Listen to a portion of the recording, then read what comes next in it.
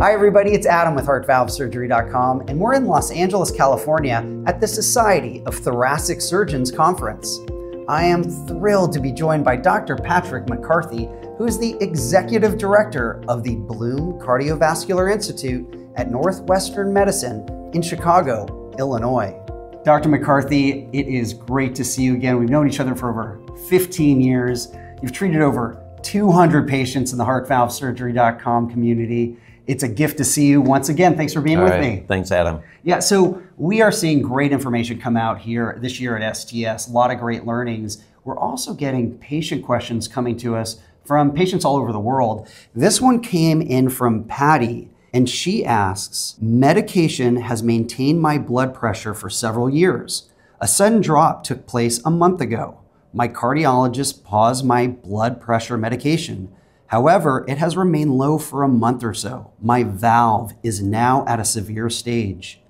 Do blood pressure readings have a significant role in determining the progression of heart valve disease? And do these fluctuations increase stroke risk?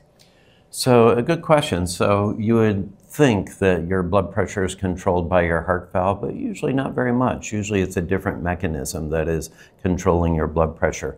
There are things like a leaky aortic valve where the blood's going backwards through the aortic valve, and that may drop the lower number, the diastolic number on your blood pressure.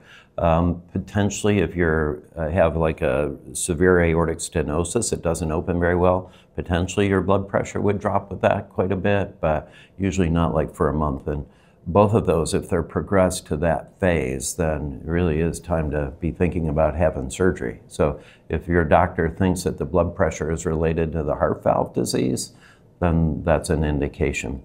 Can they cause a stroke or contribute to it? It certainly can.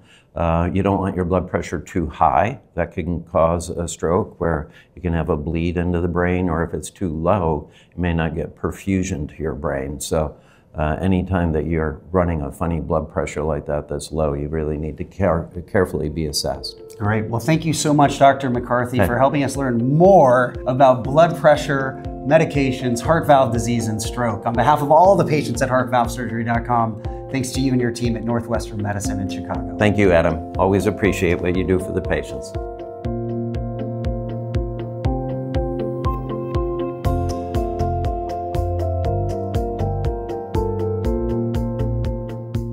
Hi, everybody, it's Adam. I hope you enjoyed that video.